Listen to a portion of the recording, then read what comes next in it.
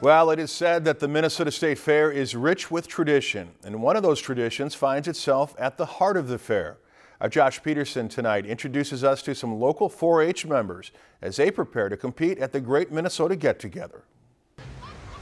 Once a year, in the shadow of the big city, farm life takes center stage in the heart of the Twin Cities at the Minnesota State Fair. In the busy metropolis known as the Fairgrounds, you can find animals of all kinds walking amongst fair revelers, all courtesy of the 4-H program. 4-H is huge. They're the core of our fair, or livestock is the core of our fair. So it's very important to have them here and, kind of continue that tradition of agriculture. You can find everything Minnesota has to offer right here at the State Fair, where the big city comes face to face with country life. For 4-H members that move on from their local county fairs to the State Fair, it's a huge honor. For some, it's all about the learning experience.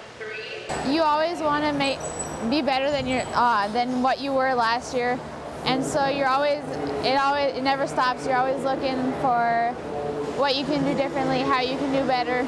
It is not an easy task just to get to the State Fair. It requires a lot of time, energy, and hard work. Where to wash them, like when to wash them. I've been taking her up and down the long road for a walk because she's used to going 1.5 miles every day. At just about any time of the day, you will find 4-H members doing all the chores you would normally see them doing at home. Everything from grooming and walking their animals, all in preparation for the big competition. I start out washing them, then you bring them in, blow them off, get them dry, and then you clip them.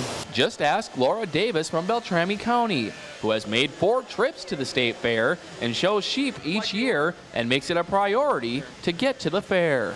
The competition here is really hard. It's pretty cool to be able to come down here and just to compete. And it's really fun to meet all the new people. The thrill of educating the public about their animal is one of the many reasons why they enjoy showing at the State Fair. Yeah, can I pet your cow?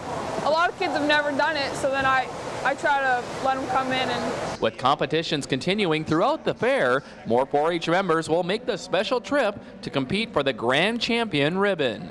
In Falcon Heights at the Minnesota State Fair, I'm Josh Peterson, Lakeland News. And Beltrami County 4-Hers were awarded an Exceptional Award of Achievement at the 2017 fair this year. The 31 youth, along with their 4 chaperones, earned first overall 4-H herdsmanship and Speaking Up for Animal Agriculture Consumer Education Activities Award.